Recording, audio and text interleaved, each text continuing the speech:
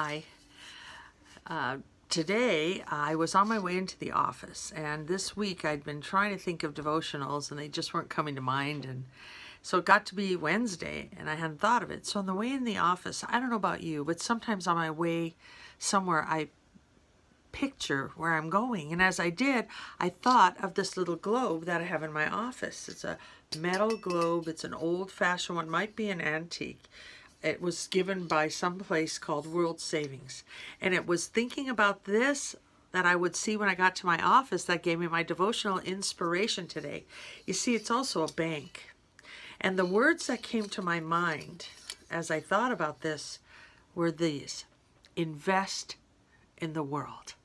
And it sounds funny. I know it sounds cheesy maybe or whatever, but I think it's a good thought that as believers we need to invest in our world. And you may say, well, our world is going to be a ball of fire and we're not going to be here, and why should we invest in it?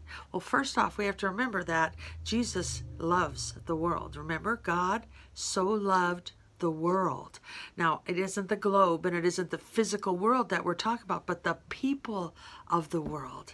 And when we invest in the world, I think what we do is we invest in bringing as much of the world to God as we can. And we do that by praying for our world. We pray for the lost of our world.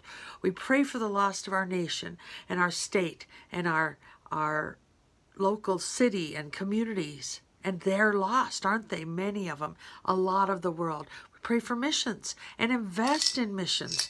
You know me, I think everyone should be involved in missions in one of two ways. You either go and show, so you go and be a missionary, or you stay and pay so others can go. And so I think that one of the best ways we invest in the world is to invest in missions and give to reach the world. Give regularly. We're going to have missionaries at our church the next couple Sundays because they're in the area to go to the conference. This is a great time to start giving regularly to missions and invest in our world.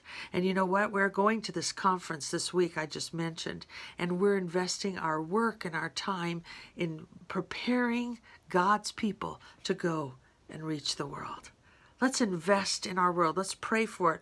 Let's give for missions. Let's reach our neighbors. They're part of this lost world. Let's invest in the world with our money, with our time, and with our talents, so God's kingdom goes as far as possible around the world He's so loved. Thank you, Lord, that you so loved the world, that you gave your Son, and that we were those that were won because of it. And you changed our lives.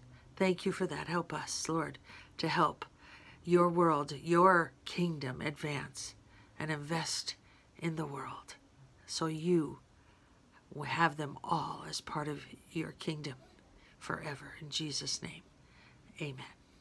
God bless.